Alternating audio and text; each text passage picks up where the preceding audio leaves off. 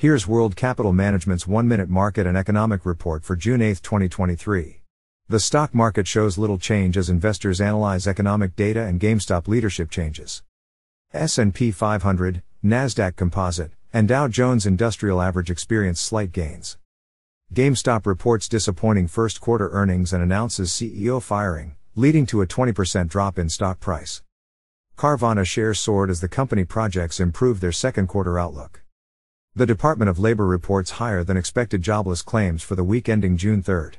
The Federal Reserve's interest rate decision and inflation concerns divide officials, with a possibility of a rate hike pause.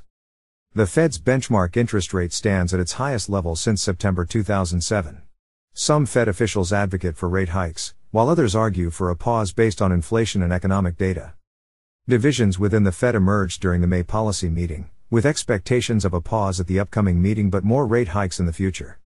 Various Fed officials expressed their viewpoints on rate hikes or pauses, indicating different positions within the committee. World Capital Management is a leading high-growth money manager with an annual investment objective of over 300% return of the Nasdaq 100 stock index and with only half the volatility. Don't hesitate to contact us for our report describing our investment strategy.